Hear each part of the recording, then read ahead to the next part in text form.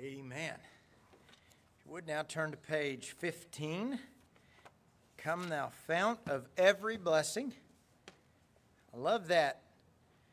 That last verse, "Oh, to grace, how great a debtor daily I'm constrained to be." That last line, "Prone to wonder, Lord, I feel it."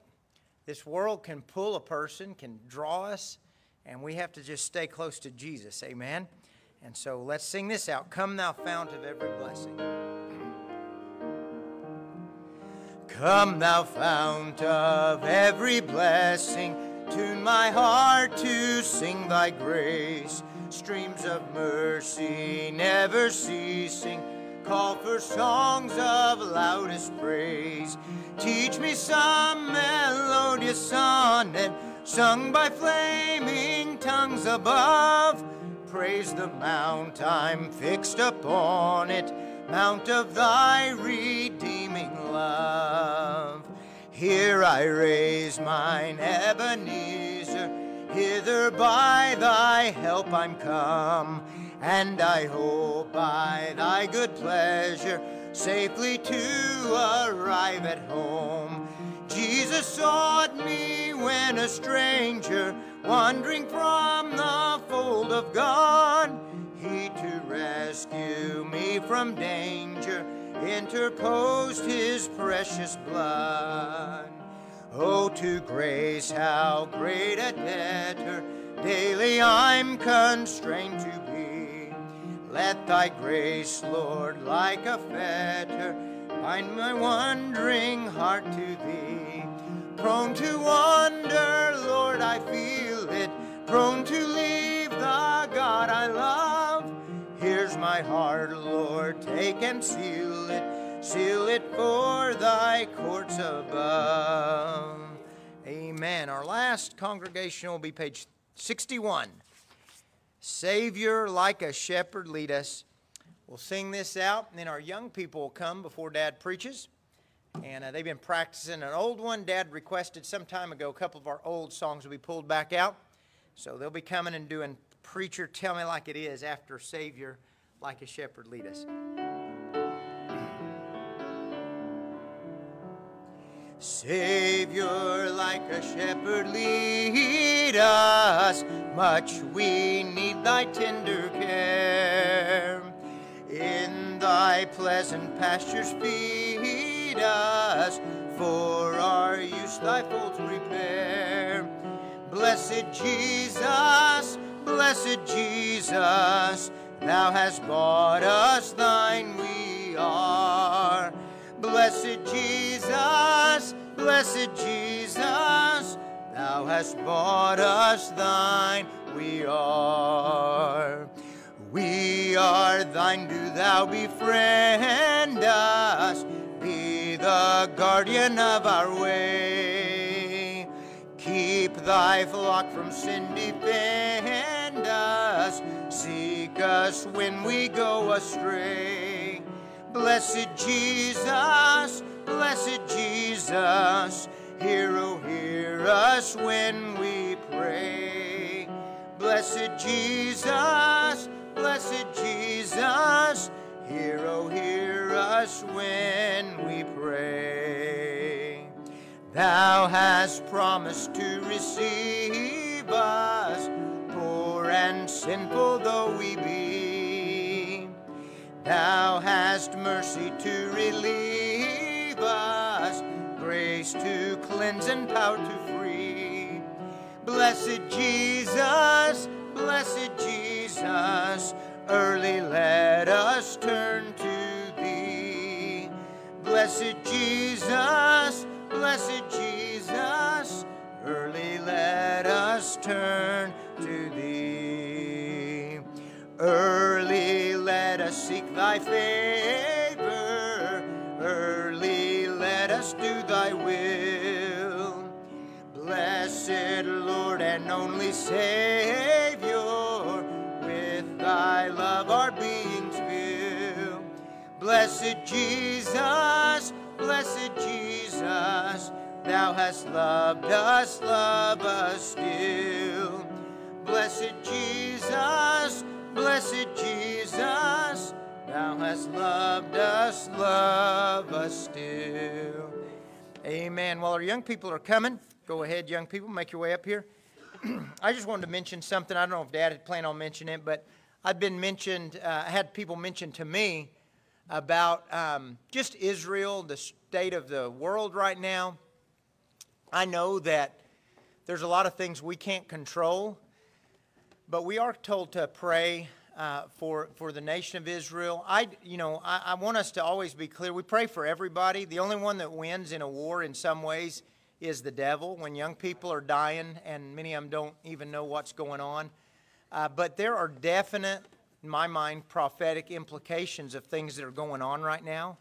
And it should challenge us to not just be in prayer for Israel, but to be in prayer for our country, and to be, I believe, getting ready. There's only one person that's going to bring peace. Amen? And that's the Prince of Peace, Jesus Christ. So the kids tonight will sing Preacher, Tell Me Like It Is.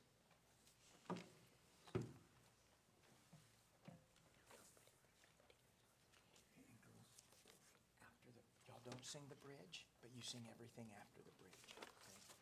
Boys, you're the only one singing the bridge. Okay? Can y'all handle that? You good. Sam, you sing that too. All right.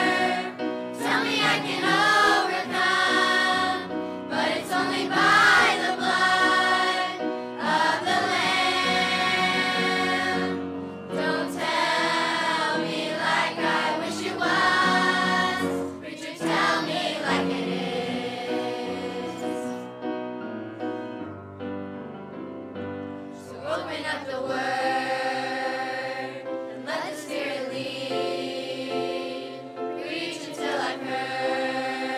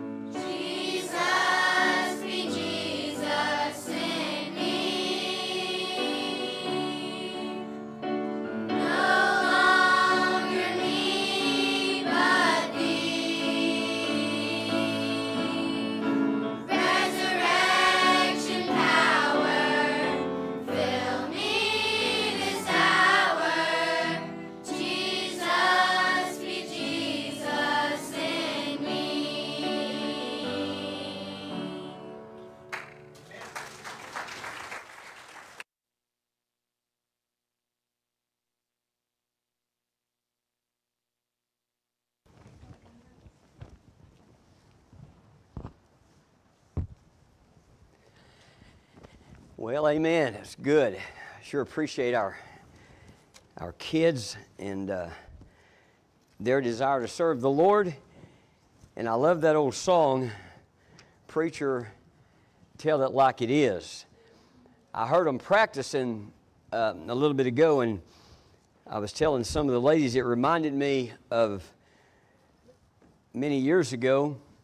I'd been pastoring here for probably 6 months, and the sanctuary was just half this size.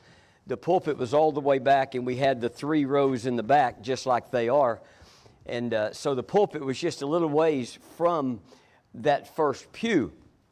And I was doing then what I do now, which is all I know to do, which is open the Bible and preach. And I was just preaching my heart out, and there was a very, very elderly man sitting directly in front of me, and about 10 minutes into the message, he stood up and said, "Stop pointing at me." Well, what that told me is the Spirit of God had just revealed to him where he was. Because have you ever sat in the pew? Now, I know I have many, many times. Even now, as Pastor Clay preaches, as Brother Jim preached the other night, have you ever sat in the pew and felt like that the preacher had read your mail? And that he had seen all of your text for the week? And that it was like the preacher was directing everything to you. If that's the case, you ought to praise God, because the Holy Spirit loves you enough to deal personally with you through the preaching and teaching of the Word of God. So I want to take you this evening to 1 Corinthians chapter 3, and while you're going there, I want to go ahead and give you a reminder. I know that we've tried to get the word out. There will be signs in front of the ranch for the rest of the week reminding everybody of the roundup next Saturday evening at 6 o'clock. We're going to have a great time in the Lord. If you've never been to the roundup, I can assure you it will not be a waste of time. You'll be able to hear the gospel. We're going to have great music and good fellowship. At the end of it, we're going to have a major fireworks display and other explosive activities. And so we always let the sheriff's department know the night of the roundup, so when the neighbors start calling and reporting that there are explosions going on over at the Turner Ranch, that the sheriff will always do. As a matter of fact, the sheriff will be there. And so we're looking forward to next Saturday evening. We will certainly have a great time in the Lord. 1 Corinthians chapter 3, if you'll go ahead and stand with me. And I want to read there, actually I was going to read just 4 verses. I think if you allow me, I'll go ahead and read the first 9 verses of 1 Corinthians chapter 3. Now, just a quick word of background. The Corinthians, and Pastor Clay really kind of got on my message this morning. He actually made some statements that were exactly some of the things I had written down. But I know he did not read my notes, because I didn't get my notes made until this morning. And so I know he didn't read my notes. I just believe that's the way the Spirit of God works. And so when we look at this passage, what we realize immediately is that there were some problems going on in the Corinthian church. Now, as we go through the book of 1 Corinthians, not like we're going to cover it all tonight, but what you'll find is there were various issues going on in the church. The first one that Paul addressed was divisions in the church, or contention within that church body. And so I don't believe that he started out with divisions just because. I believe that he started out with divisions because that is one of the most dangerous things in any church or any institution, is divisions and contentions. Even in a family, it is disastrous when there is contention. And the Bible says only by pride comes contention. And so the Apostle Paul addresses this with the Corinthian believers. I want to make that clear with the Corinthian believers, that there are some problems here, and we need to address the problems. Now, I'm going to get to the scripture, but you may say, well, preacher, are you indicating that you see divisions in our church, in our body? And let me just say this, I praise God that I do not. But I believe that it has been said, it's so true, prevention is always the best cure. And so oftentimes we get into a place of comfort, our comfort zone, to where everything is going good, everybody's loving one another. We have fellowship that is so good, and our church has that. The caution is this: do not get comfortable in that, because the devil is like a roaring lion roaming around looking who he may devour. And so when something is going good, you can be certain that the devil is planning something not so good, and we need to be on guard for that. So that's the message this evening. The Bible says in 1 Corinthians 3, "And I, brethren, could not speak unto you as unto spiritual, but as unto carnal, even as unto babes in Christ. I have fed you with milk and not with meat. For hitherto you were not able to bear it, neither yet now are you able. For ye are yet carnal. For whereas there is among you envying and strife and divisions, are ye not carnal and walk as men? For while one saith, I am of Paul, and another, I am of Apollos, are ye not carnal? Who then is Paul, and who is Apollos, but ministers by whom ye believed, even as the Lord gave to every man? I have planted, Apollos watered, but God gave the increase. So then, neither is he that planteth anything, neither he that watereth, but God that giveth the increase. Now he that planteth and he that watereth are one." You remember what Pastor Clay preached this morning about fellowship, the joy we can have in fellowship together? Paul is making this plain. We are one. We are not many running here and there as individuals, but we are a body fitly joined together. This is the point that he is making here. Now he that planteth and he that watereth are one, and every man shall receive his own reward according to his own labor. Verse number 9. For we are laborers together with God. Ye are God's husbandry, and ye are God's building. There's a word in verse number 9 that I want us to rehearse together just for a moment. He says, for we are laborers. Now let's all do that next word together. Together. We are laborers together, not divided, not with contentions, but we are laborers in the work of God together. And all God's people said, amen.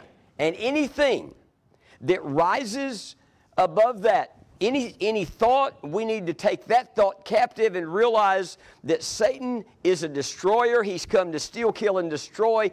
God, listen, He's come to save that which is lost and to grow us in the grace and knowledge of our Lord and Savior, Jesus Christ. That should be the goal. Let's pray together. Father, we're so grateful to you.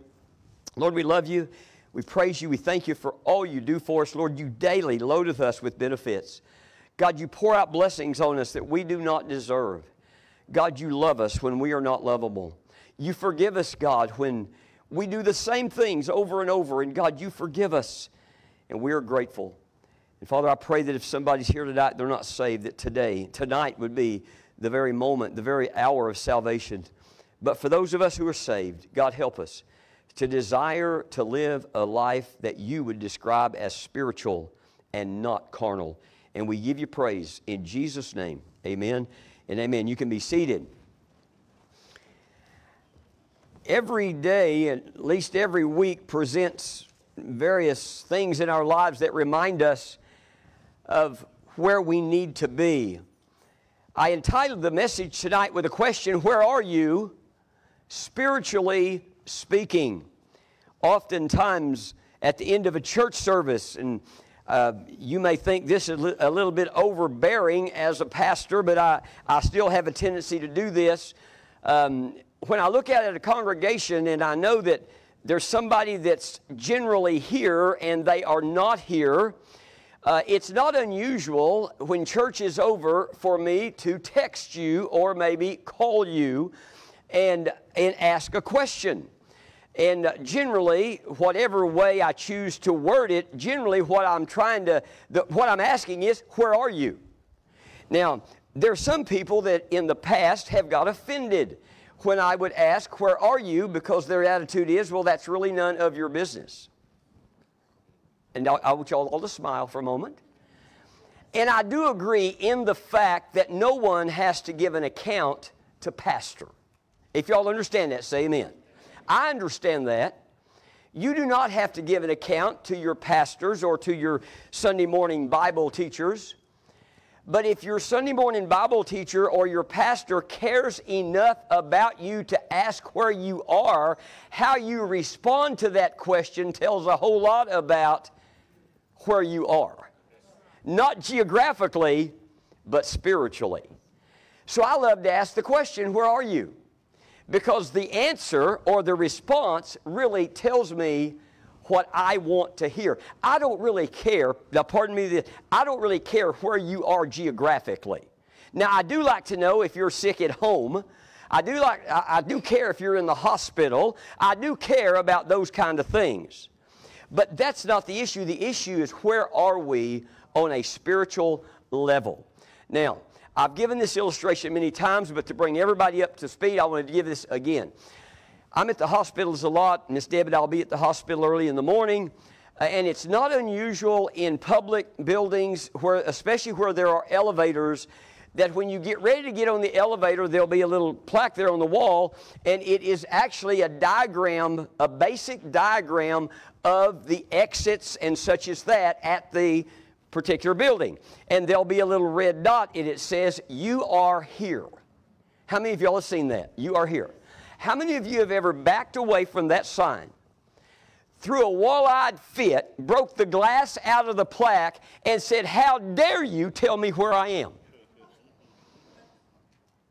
But do you know that as a child of God, people back up, and they kick, and they blow snot, and they throw a big fit, because somebody had the audacity to say, "Brother, it appears to me that you're right here." Are we okay so far? For somebody to actually say, it appears to me that this is where you are. As a body, that should be great encouragement to us. If a brother or sister in Christ came to you and said, "Brother, I love you, but it appears to me that," well, first of all, if his discernment is wrong, it should not offend you that he at least cared enough about you to ask. And if his discernment is right, it ought to bless you that he loves you enough to listen, even risk your friendship to try to get you from where you are to where you need to be. And that's what Paul was actually doing. He was saying, "I would like to speak to you in a spiritual manner, but I'm not able to speak to you in a spiritual manner. I'm having to feed you on the milk of the Word because you're not ready to receive the meat of the Word. And here are some of the reasons that I see that." And he begins to share with them some of the evidence that they were carnal and not spiritual. And one of them was that there were divisions in the church, and the Bible says that contention comes only through pride. Now, with that said, it should be the desire of every true believer to be more pleasing to our Lord every day. Now, listen, I know it's Sunday p.m., and I know we started early this morning, but some of you guys just look flat dead tonight. I mean, you ought to see you from up here. It could be depressing. Or you could help me and give me a little bit of encouragement. So if you're alive and saved and glad about that, just smile. You don't even have to yell amen. It'd help, but just look alive. Clay called me the other morning and he goes, "Dad, that bull out in the pasture beside my house is dead." And I said, "How do you know he's dead?" He goes, "He's dead, Dad." And I said, "But how do you know he's dead?" He goes, "He ain't moving. He got no expression. He didn't come to the trough when we poured out the feed. He's dead, Dad." if you're saved, praise God you ain't dead. But would y'all at least come to the trough, because I'm getting ready to pour out the feed. Okay, just come to the trough and smile. You might say, preacher compared us to cows. Well, that's better than the donkey in the book of Numbers. And so y'all smile, because Paul loved the Corinthian believers enough to tell them, you're not even able to receive the meat of the word. That's why I'm having to feed you with milk. And he's very explicit about what was going on. And so I just want to share the principle with you. It should be the desire of every believer to be more pleasing to the Lord every day, to listen and be attentive to His word, whether words of encouragement or words of correction. You see, when we hear words of correction or reproof, according to 2 Timothy 3:16, the Bible says all Scripture is given from inspiration of God. And I'll paraphrase, and the Word of God is good for reproof and correction and discipline. The Word of God is good. And so when we hear the words of correction and we find ourselves being angry or offended, it is a good judge, if you will, of where we are spiritually. Because the Bible says that this Word of God is the only thing that will make us fit for the kingdom's work. You see, when we hear the word that we feel like is correction or reproof, and we rebel against that word or against the messenger, that is a sure sign of carnality. Now, I want to say that again. When we hear the Word of God and through the power of the Holy Spirit, that Word of God is correcting us, or that Word of God is convicting us, okay? I want to make sure you're with me. How many of you as a child of God have ever felt the correcting power of the Holy Spirit of God? That internal, that Holy Spirit of God that abides in us.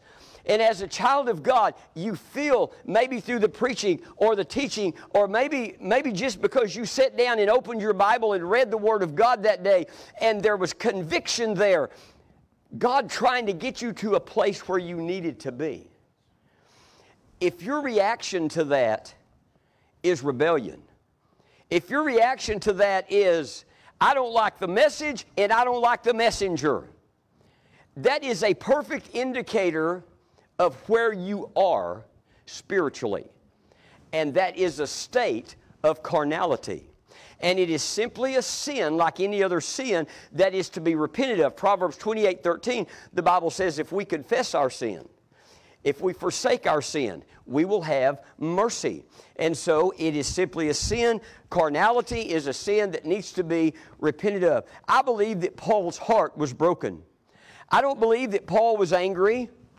I believe that he actually loved the people there in Corinth, and he wanted them to be in lockstep with God. But he saw that there were problems, there were divisions, there were contentions, there was moral laxity, if you will. They were just doing whatever the flesh told them to do. And Paul understood that, and he wanted them to come out of that and to walk as spiritual and not as carnal. You see, I believe it would be timely for every true believer to pray a simple prayer that would go something like this: Lord, help us. Lord, help me to be a person led by the Spirit of God and by the Word of God. Proverbs 119, 105, the Bible says, Thy word is a lamp unto my feet and a light unto my path. Oftentimes, we need clear direction from God. The sad thing is, most of the time we're afraid to ask for direction from God. I had an experience just yesterday. Some of y'all will laugh at this, but I actually stopped at Walmart. I love to stop at Walmart about once every 2 years. And I always get illustrations when I'm there. So actually, I ran into one of our ladies at Walmart, and she was like, "What are you doing here?" And I said, "Well, what are you doing here?" I go in the back door at Walmart. That's where you buy tires and stuff. And I walked down the aisle, and I met 3 employees of Walmart, and all of them looked at me with an odd look, and all of them said, "Can we help you?" But they didn't look at me like they did everybody else. Most people, they say, "Could I help you?" But with me, they go, "Could I help you?" And the third one, I said, "Do I look like I need help?" And he goes, "Well, I've never seen you in here before, and you act like you don't know what you're looking for." He was just being honest. And I said, "I came to get water. Where is the water?" And he goes, "It's a quarter of a mile that way." I didn't check it, but it was almost a quarter of a mile that way. All I'm saying is, they could tell by looking at me that I didn't know where I was. And surely that I was not where I wanted to be. And I believe that we need to allow the Holy Spirit of God, who never makes a mistake, and the Bible says He will lead us into all truth. Why would we not allow the Holy Spirit of God, who never makes a mistake, to take us by the hand, if you will, and lead us from where we are to where we need to be? And that's all Paul was saying. He was saying, I want you to be able to handle the meat of the Word of God, but you're here and you need to be over here. So if you will, allow the Holy Spirit to lead you from where you are to where you need to be. What a powerful, powerful blessing from God. You see, he's just simply trying to take the people from carnal to spiritual.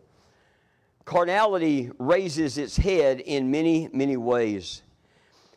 This message tonight, and I think Pastor Clay mentioned this morning in his message, the message is not meant to be a message of condemnation, but rather encouragement, encouraging every believer to desire a spiritual life and not a carnal life.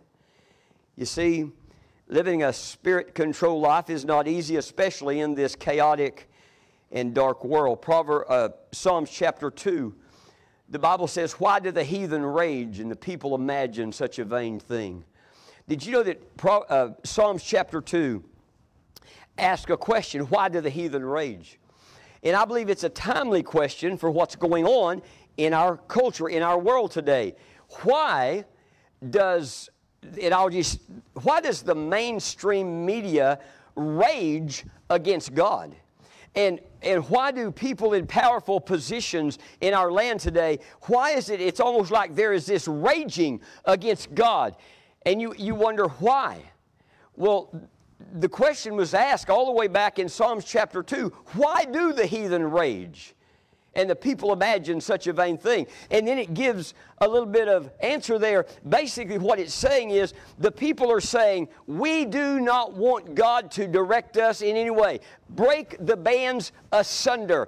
Do not restrain us. Do not direct us. Let us do our thing. Go our way. We do not want any direction from God. And that's what they were saying. The heathen raged against the authority of God. Guys, we live in a culture where authority has become a dirty word. But in Scripture, the very doctrine of biblical authority, or the authority, the sovereignty of God, is not something that binds us. It's something that frees us so that we can live, without the condemnation of this world. Authority has become a dirty word, but in fact, it is a safe place for every person to be. I want to read something to you. I try to read a lot, and I read something the other day that really caught my eye, and so I don't normally just read things to you, but I want to read something in some way here. It says, faithful Christian living becomes increasingly more difficult and more demanding. It is the furthest thing from a downhill ride. Christ does give us peace, joy, meaning, purpose, and many other blessings of which unbelievers know nothing. But this is very important. But we will be in a battle. If you're a child of God, you will be in a battle from this day until the day the Lord Jesus takes us home, either through death or through the rapture. Get it straight. We are in a battle. And all God's people need to say, amen. It's a spiritual battle, but we are not left helpless in the battle. He says, if you'll put on the whole armor of God, that whole armor of God, he's saying sin has no more dominion, sin has no more control. Put on the whole armor of God and you can live a spiritual life and not a carnal life. Let me just say this. I think it's very important when people come to be saved. I had the opportunity to lead a man to Christ in my office just the other day. And I praise God for that. Those opportunities do not happen very often where somebody actually calls and said, Pastor, could I meet with you? And we meet, and he says, I'm lost. I need to get saved. But I was able to lead that man to Christ that day. Not anything of myself. I'll tell you what, he had heard the Word of God. He's not here tonight. He wouldn't mind if I shared this, so I'm going to do it. You wouldn't know who he was anyway. I don't know what to compare anything to. I was raised in one church. I was there for 32 years, and I came to Lindsey Chapel, and I've been here for 38 years, and that is all my church experience. I've not been other places. Now, I read and I listen, but I don't have a lot to compare to. All I know is that we open the Word of God, and we teach the Word of God, and we preach the Word of God, and we stop trying to be fancy and just be faithful, and God blesses. But that man said to me, he told me he was 58 years of age. I hope he's listening tonight. He said, Preacher, I'm lost. And I said, well, how did you come to that conclusion? That's interesting to me. I mean, 58 years old, and all of a sudden you realize that you're lost. What brought you to that conclusion? I also had this same conversation with another man this week, told me he was 56 years old. But both of them were here a few weeks ago when I preached a message, a simple, one of the most basic first grade messages that you could preach on repentance. And y'all remember the message on repentance? And he said this, he said, I'm lost.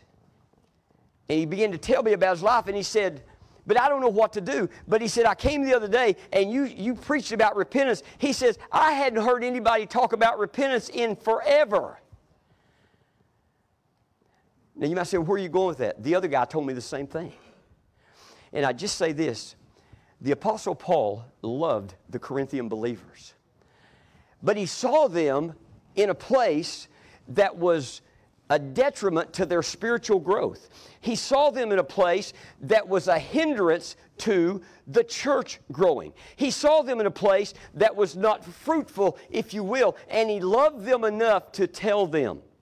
And what he was actually saying to them is you need to repent of your carnality. You got that word? Repent of your carnality. You can't get out of sin any other way than repenting. Did you know that turning over a new leaf is not the same as repentance? Did you know that forging a new path is not the same as repentance? If we have sin in our lives, and this is the direction that Paul was giving. If we have sin in our lives, carnality, and the way that carnality manifests itself, which we'll talk about that a little bit later, the way out of that is through simple, honest repentance. God, forgive me. The Bible says if we confess our sin, He is faithful and just to forgive us of our sin and cleanse us of all unrighteousness. And we move from where we are, carnality, to where God wants us to be, spiritual.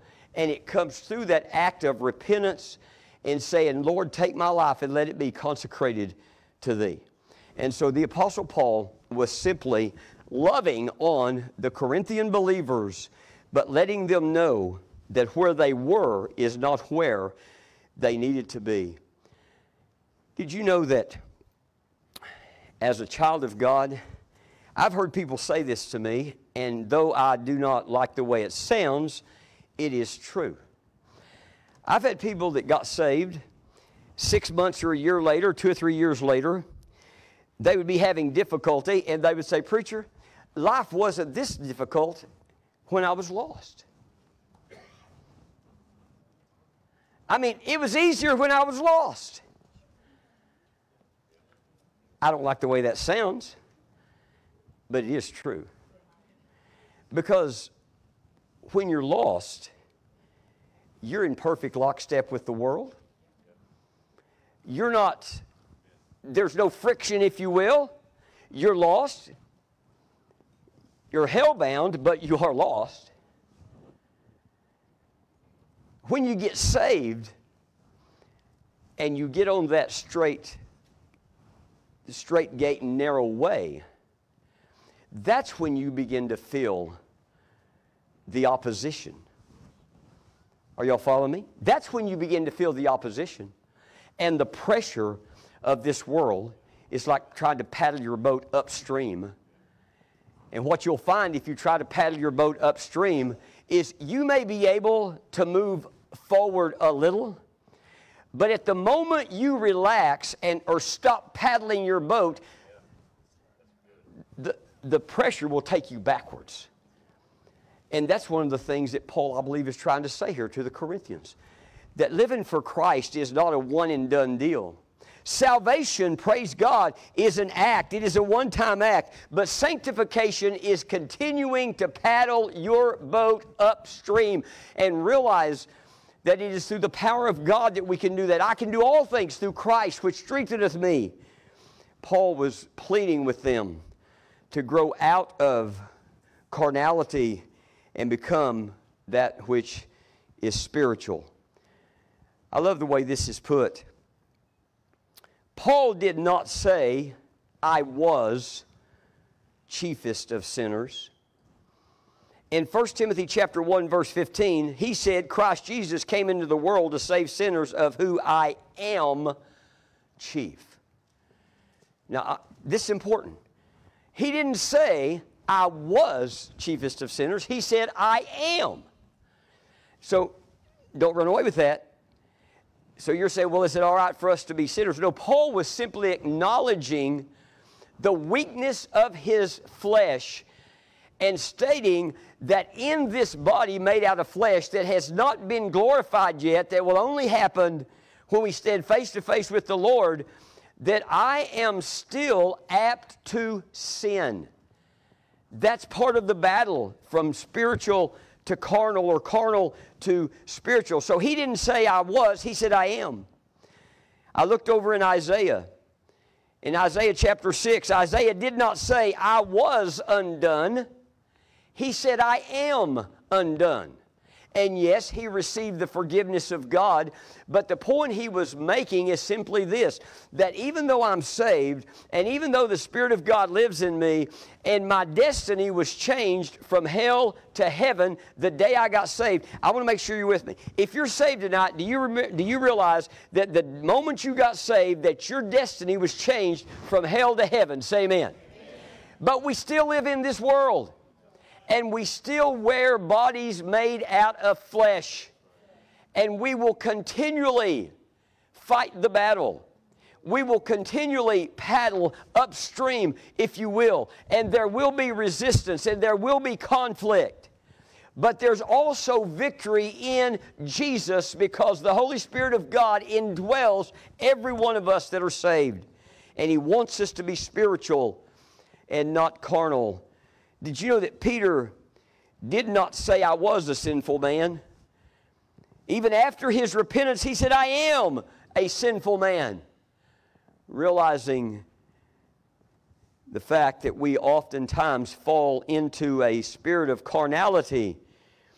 And so, as time gets away so fast, let me just answer this question, where are you? And there's only three possibilities. I love what Pastor Clay said this morning. There's only two kinds of people in the world. There's the lost and the saved.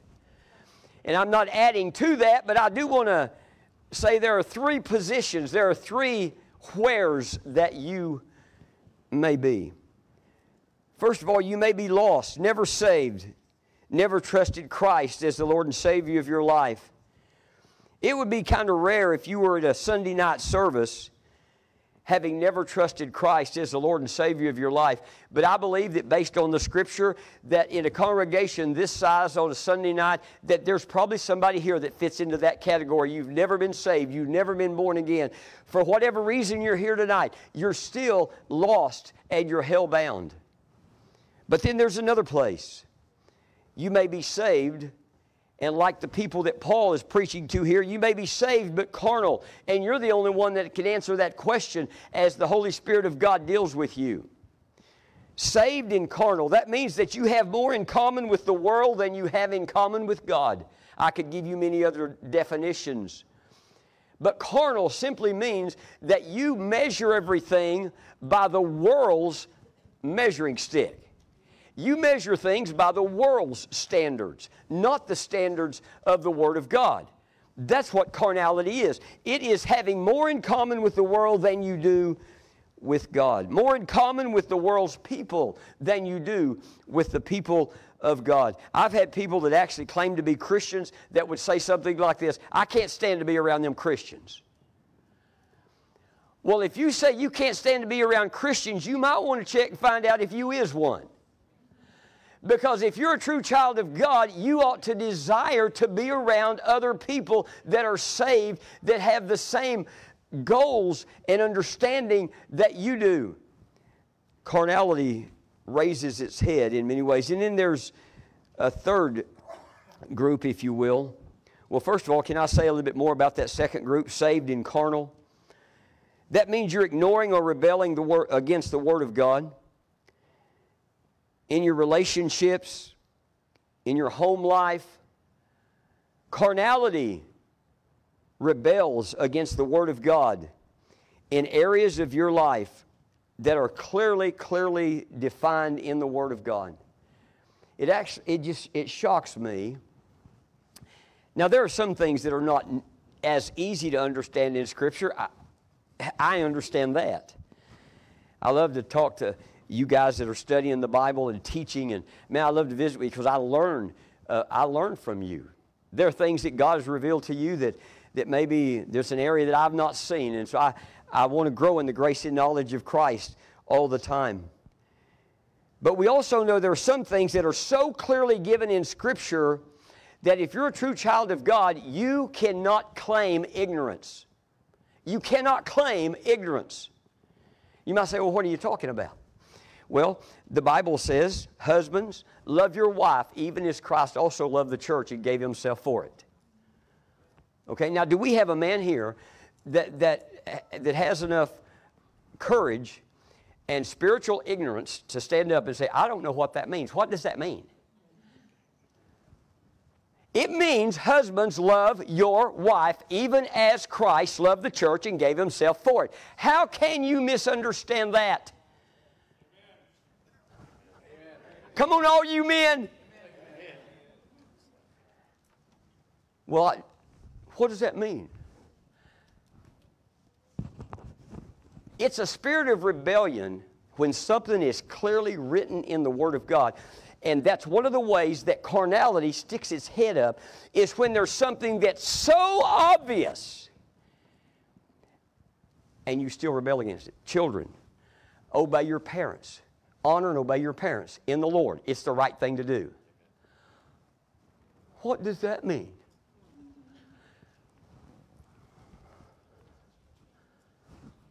I'm going to blow a gasket, I guarantee it. It means what it says. And listen, rebelling against that which is so clearly given is one of the most obvious ways that carnality raises its head. I've had young people say, but yeah, I don't think my parents are right on this issue. Did you know that even if your parent is not right, but they're not asking you to violate the word of, they're not asking you to violate the law. They may have a different opinion than you, but when you get about 40 years old, you'll realize that they knew a whole lot more than you thought they knew.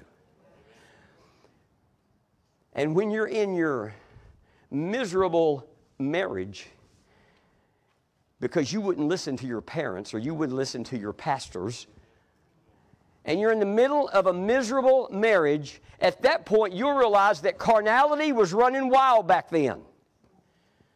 Not spirituality, but carnality. Listen, when Pastor Tim and Pastor Clay and some of these men that go to the prison with us, when we get to minister to you in the prison chapel,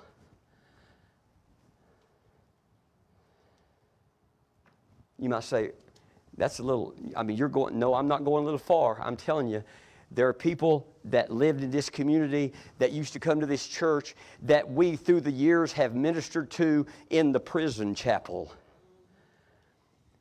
because they couldn't stand for somebody to tell them where they were. They rebelled when somebody said, this is where you are. But listen, God loves you and this is where He wants you to be. And they said, how dare you tell me where I am?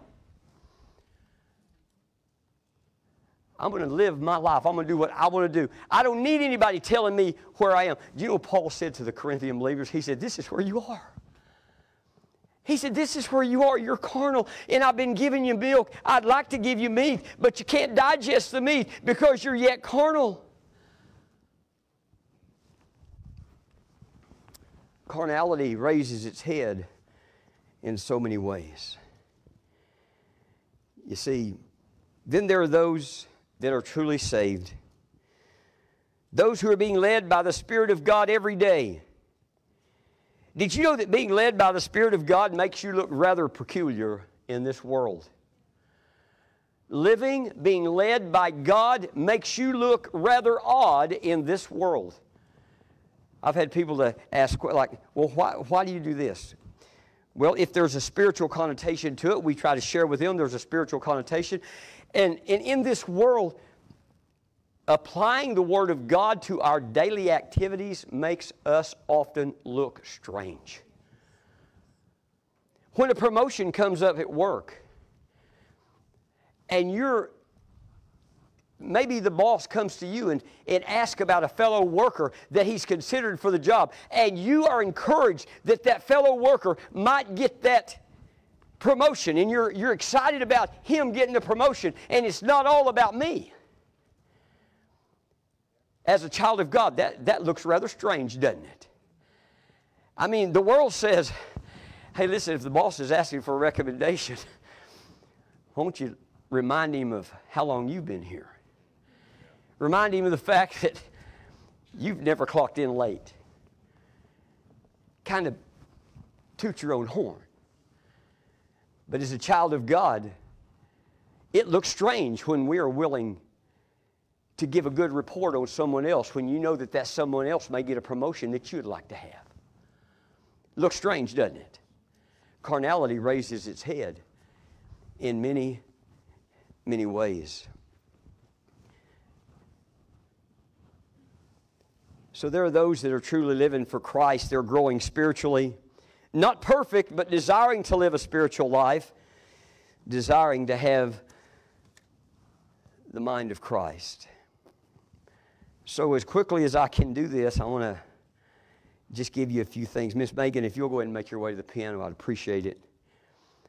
First of all, if we're going to move from where we are, now listen, if you can honestly say, and I believe there's a number of people here tonight that can honestly say this, preacher, I'm saved and I'm studying my Bible, I'm praying, I'm loving my wife or I'm loving my husband, and I'm trying to do all the things that God. I believe there's a number of people here tonight that you're growing in the grace and knowledge of our Lord and Savior Jesus Christ. I see it on you. And I praise God when I see you growing in the Lord, living a spiritual life, not a carnal life. But yet at the same time, I'm sure there are numbers here that maybe could not say that. And so I just want to throw a few things at you here to consider. First of all, if you're saved, the Holy Spirit lives in you. And the Bible says in John 16:13 that He will guide you into all truth. And I made a note beside that just simply says, do not resist the guidance of the Holy Spirit. If you're saved tonight because He lives in you, you will be convicted of carnality in whatever manner it raises its head. With the Apostle Paul in this particular text, he was talking about divisions. But as you read in 1 Corinthians, he gets into many other things. And I believe Pastor Clay mentioned this morning. In 1 Corinthians chapter 5, there was a man living an immoral, ungodly lifestyle in the church. And it was commonly reported. And so Paul addressed that particular manifestation of carnality. So it manifests itself in many ways. But because you're a child of God, the Holy Spirit will convict you. And when He does, do not resist, but repent. Also, it is the desire of your Heavenly Father for you to be a spiritual person and not a carnal person. And then realize you still have flesh. In 1 Corinthians 9:27, the Bible says, Paul speaking, he said he had to bring his flesh under subjection every day. You might say, the Apostle Paul? Yeah, the Apostle Paul struggled with that. He said, I have to keep my body under subjection, the flesh. You see, the battle will rage on. I hope this is not a discouragement to you. But this battle that we are in, this resistance that we feel when we try, by the grace of God, to live a spiritual life, it will rage on until we awake with the likeness of Christ, according to Psalm 17:15. We used to sing a song. We seldom sing it anymore. When the battle's over, we will wear a crown. But not until the battle is over. You see, that spiritual person is reminded daily. If you're a spiritual person, you'll be reminded daily of what God has done in your life and what God wants to do tomorrow. I want you to stand with me, and Miss Megan, if you'll wait just a few moments before you play, let's all stand. I read this, and I thought it was so timely. A carnal man wants to succeed and arrive at his goals, but a spiritual man is pressing toward the mark of the high calling of God in Christ Jesus. A carnal man compares himself to others and works to be better than another, while a spiritual man compares himself to Christ and Christ alone and hungers to be more like Christ. A carnal man is goal-oriented in self-help, but a spiritual man is God-oriented in spiritual help. And I love this. I didn't write this, I'm just reading it. He goes to church and says, "Preacher, give it all to me. Let me have it." And the kids sing tonight, "Preacher, tell it like it is." You see, the carnal man demands what he deserves when he does well. A spiritual man recognizes that God has already given him more than he deserves. My prayer for you tonight, as well as for me, is that we would grow in the grace and knowledge of our Lord and Savior Jesus Christ, and allow the Holy Spirit to tell you where you are. And don't get mad at the Holy Spirit when He tells you where you are. If you'll leave, when you go home tonight, or maybe at these altars right now, if you ask the Lord, "Lord, where am I?"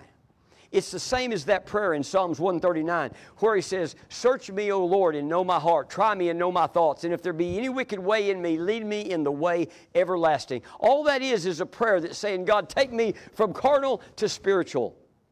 And if you pray that prayer, I can assure you, God will answer that prayer, and He'll show you where you are and lead you to where you need to be. Let's bow our head and close our eyes, Miss Megan, if you'll play.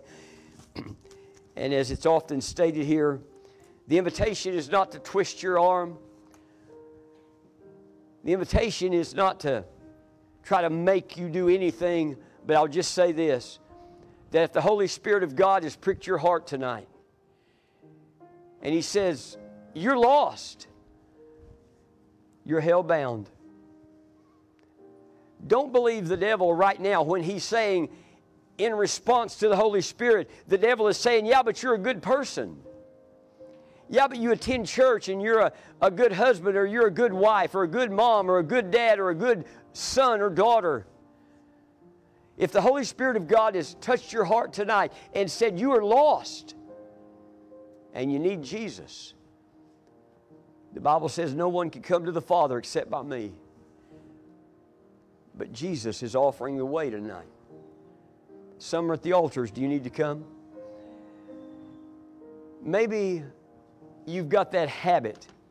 Maybe you've got that vice that you justify because, after all, we're saved by grace and we're kept by grace, and God forgives us.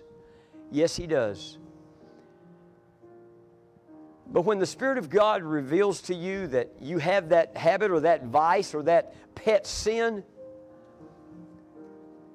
and that other voice on the other shoulder is saying, it's a small thing, don't worry about it. Listen, you'll never move from carnal to spiritual until you listen to that still small voice.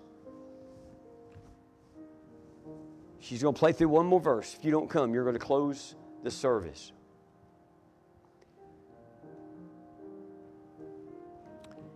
He wants to lead us. He loves you so very much. I don't know if you feel this from day to day, but it's such a blessing every day to just feel the love of God and how much He cares about us and loves us. She's going to play through the chorus. Footprints of Jesus.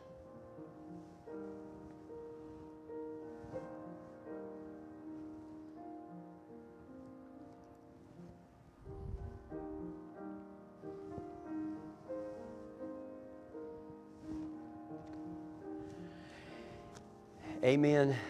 Praise the Lord. God bless you. As Pastor Clay said this morning, thank you for your attentiveness and your love for the Word of God. Folks, there's an urgency going on right now. We don't know how much time we've got left, but whatever time we've got left, we need to be willing to serve the Lord with a right spirit. Look forward to seeing all of you on Wednesday evening. Children's program over in the other building at 6:30. Adult Bible study in the sanctuary at 7. And then don't forget to come to the roundup. We're going to have a great time in the Lord. Justin Knight, would you make your way here to the pulpit, please? I have you to dismiss us in prayer. And Miss Deb's trying to give me a message. Go right ahead, Miss Deb. Which? Christmas. Okay, those of you that are going to be involved in the Christmas program, Miss Twyla will meet with you wherever. You might say, where? Well, just look at where you are now and follow her, which could be dangerous.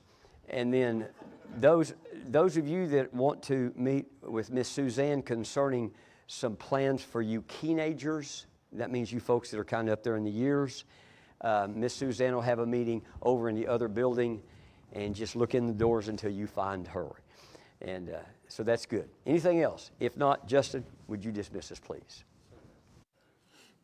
Let's pray. Dear Heavenly Father, Lord, we just thank you so much for this evening, this opportunity that we've had to hear your word, Lord. I thank you for Pastor and his studies, Lord, that he was prepared to help us to be able to search ourselves, Lord. In the Bible, it tells us to search ourselves and just see where we're at, Lord. I pray that we would just be able to give you that, Lord. I know it's hard for us to listen to what you have to say and to hear things that we don't want to hear sometimes, Lord, but I just thank you for just giving us that direction that we need, Lord. I pray that you just help us to do your will this week, Lord. I pray that you be at the roundup and just help everything to go exactly as you would have it to, Lord. We just thank you for all that you do. Forgive us where we fail you. In Jesus' name we pray. Amen.